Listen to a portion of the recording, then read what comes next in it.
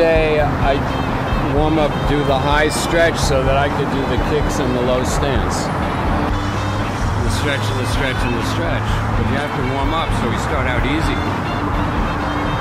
You see, some without him, there's no way I could do that. Now I do it every day, have to do it every day. You know? But you don't have to worry about this yet. Nobody does real kicks in real life. So you don't have to worry about that.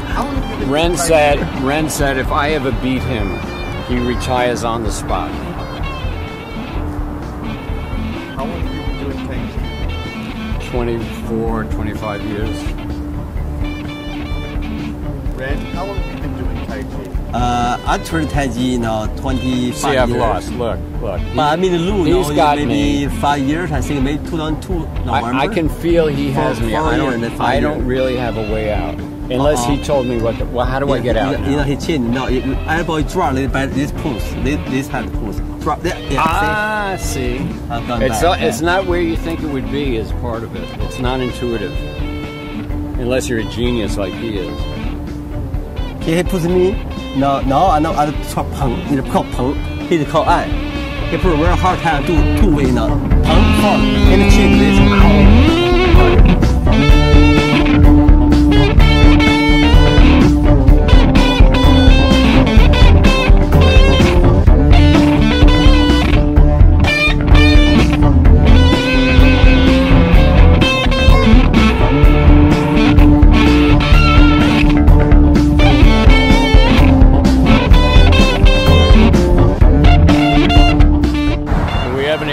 All the schools have an expression, use it or lose it. You know, very easy to lose it. This went through way too much to get it.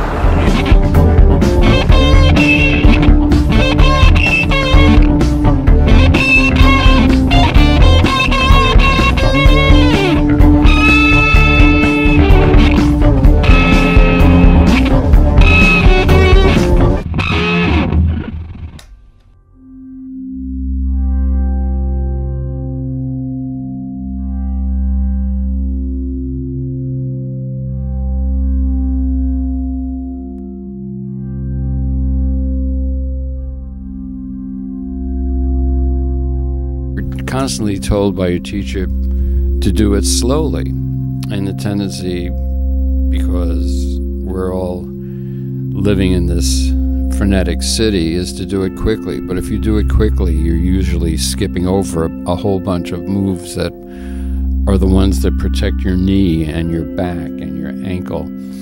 And eventually you start learning from the form to slow down and pay attention. And if you slow down and pay attention, start actually feeling these moves. For instance, I still remember how startling it was to realize I have toes in my foot that when you get out of these huge sneakers that we have that have so much cushioning, when you get out of that, can actually grab the floor.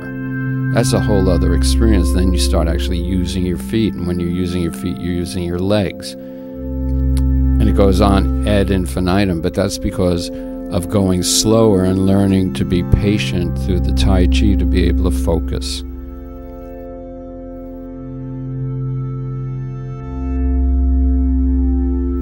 One of the things you discover in it, you touched on it, was the idea, if you're moving forward, the first lesson from Master Ren was, it's as though you're checking to see, is it thin ice over there? You haven't committed your whole body to the step. Is it solid ground?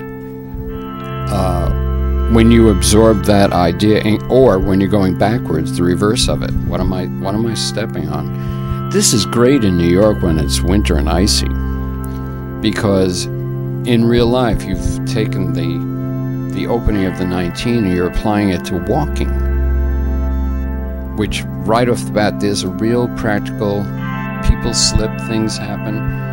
That way of being, that kind of awareness in your legs can really, really help you in every conceivable way.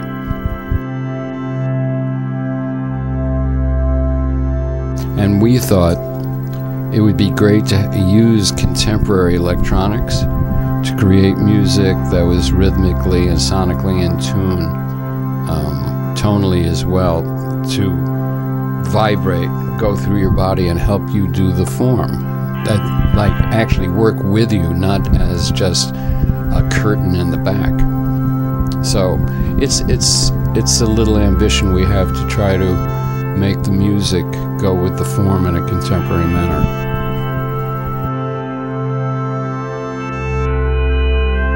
We've also tried to do music that energizes you, the way rock music energizes people, so they leap into the mosh pit and try to bang their heads into the floor.